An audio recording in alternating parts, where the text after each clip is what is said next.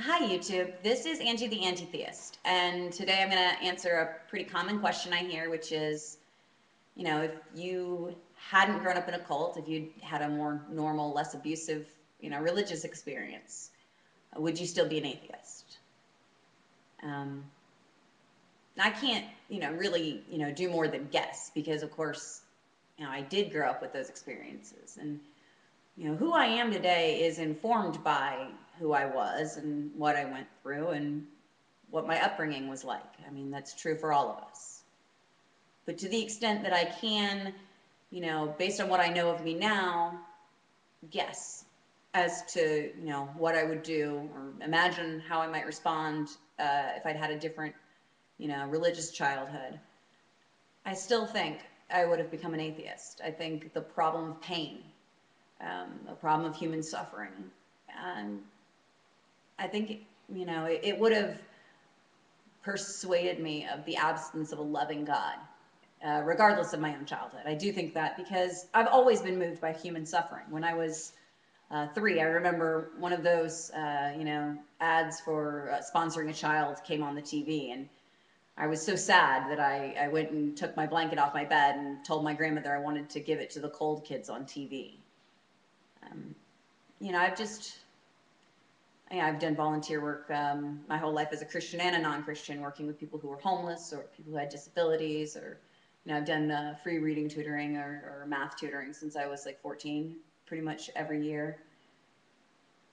I give a shit. That's basically what it is. I give a shit. I want to make the world a better place. I want, the environment to still be around for my kid and, maybe grandkids. you know, I want, every kid to have the basic things that they need, like clean water and education, freedom from violence and abuse, and, the ability to read and access to medical care. Just, I give a shit. And God doesn't seem to. Where is he? I mean, why is there crib death? Why won't God heal amputees? Why won't God just, make sure that there's enough drinkable, clean water everywhere in the world?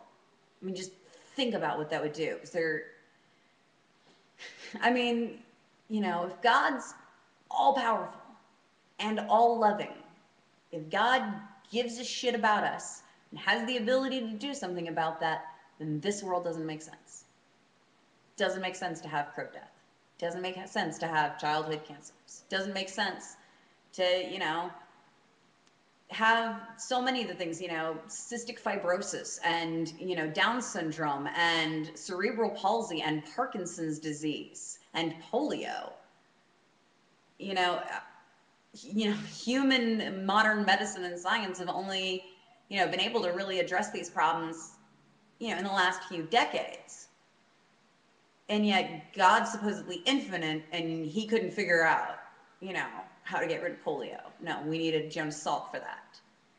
So I think that the problem of pain, that the absence of God's positive action in the world, I think that, God's invisibleness and, the problem of pain, I still think those would have led me to atheism. If you're a Christian and you start having doubts, there are basically 3 things you can do. You can read an apologetics, C.S. Lewis or, Josh McDowell or Joel Osteen, and, you can, just say, phew, okay, somebody rationalized it for me. I can get away with believing this crap for another, year or so. And you just, put it out of your head that way. You think that the answers have been provided because you don't look very, closely at the details. You don't think too hard about the pat explanations that you're given.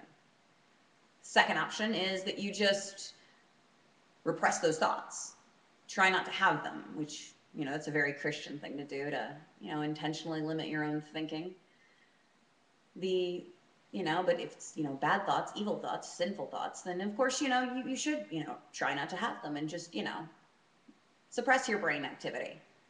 The third option, as a Christian believer who starts to have some doubts about, God's morality or the problem of pain or, the nonsense in the Bible, the third option is that you actually investigate those doubts and you look at the details and you look at the evidence and see where it leads you. And it leads to atheism. because the evidence for God just isn't there. The, logical problems with a God who's omnibenevolent, omnipresent, and in this, and omnipotent in a world in this condition doesn't make sense. I'm just, one selfish atheist, minor human being, right? But I still give a shit about the people around me. Still, get sad if I see a homeless guy. I still get mad when I read about kids being deprived of proper education, and my heart breaks when I read about, girls all over the world in refugee camps who don't have citizenship cards and don't have access to school or medicine. I get pissed when I hear about female circumcision and male circumcision. Yet God, infinite in power and in love and in presence and in ability to do whatever the fuck he wants, doesn't want to get rid of pain. Either he's an asshole or he's not real.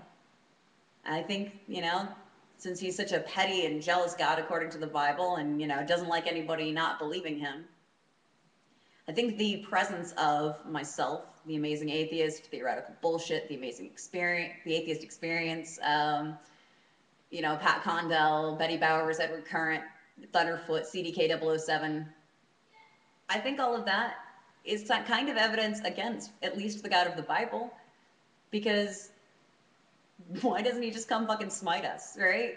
If God, really wanted to save people, why doesn't he convert Richard Dawkins? Why doesn't he convert, why doesn't God just make himself known? I think those problems would have bugged me eventually. I think God's, invisibleness and, his impotence, would have eventually led me to the conclusion that I've reached, which is that he's imaginary, he's fictional, he's a story we tell ourselves, but he's not real. If he was, why hasn't he stopped me? Everybody in YouTube land, have a great and godless day. Peace.